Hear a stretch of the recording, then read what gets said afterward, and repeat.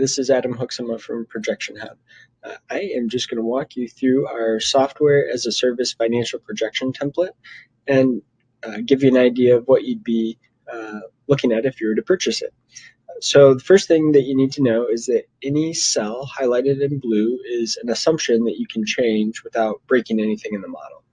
Secondly, if you are comfortable working in Excel, if you purchase this template, you're going to get a fully unlocked Excel file, and so you'd be able to customize this as much as you want or need to.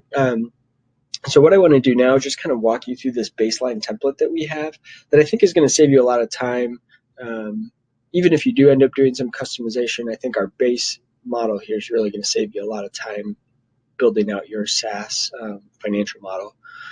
So first thing on this input assumptions tab, you can enter in your projection start month and starting cash balance.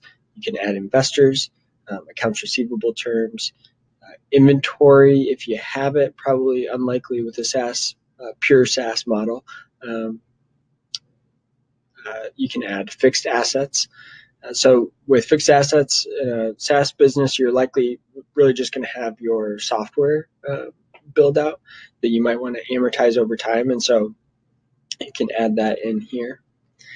And then you'll be able to add loans as well. So if you do end up getting any loans, you can add loan amounts and terms, repayment terms here as well. Now in the input revenue tab, we need to first start with just how are we going to acquire visitors to the site, right? So you have some marketing budget and then a cost per click to drive those visitors to the site. And then you also have some number of organic website visitors as well. So that'll give you total website visitors. And then from there, some percentage of those visitors are going to become subscribers. That'll give you your new subscribers each month. And then some percentage of those of your customer base will likely cancel their account each month. So your churn rate can be modeled in here as well. And that will ultimately give us our number of active subscribers. And from there, you can add your different subscription levels and what percentage of your subscriber base subscribes at each level. And that'll give you your total subscription revenue.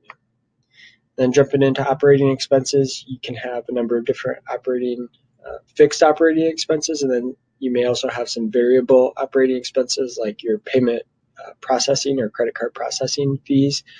And so you can select whether that's going to be a percentage of total revenue, whether that expense is a percentage, or whether it's a fixed monthly expense. And so you'll be able to enter in those assumptions here.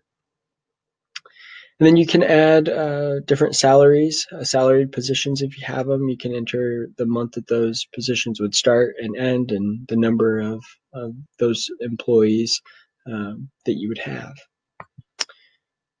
And once you do all that, you'll be able to get some nice charts and tables here that you can throw into a pitch deck or business plan and provide to investors or lenders. Then we have an income statement summary by year for the 5 years of the projection. We've got a cash flow summary by year and a balance sheet summary by year. And then if you want to get into more detail, or if, for example, if you're applying for a small business administration loan, an SBA loan, they'll require you to have 18 months of monthly projections if you're a startup. And so this will meet that requirement here. We'll have all 5 years broken down by month that you can provide as well, with income statement, cash flow, and balance sheet. So that's the base template. It's a pretty simple template for just kind of a standard pure software as a service business model. Certainly there's ways you can customize this, or ways that we've customized it for other users. And so feel free to reach out if you have any questions, and we'd be happy to help. Thanks.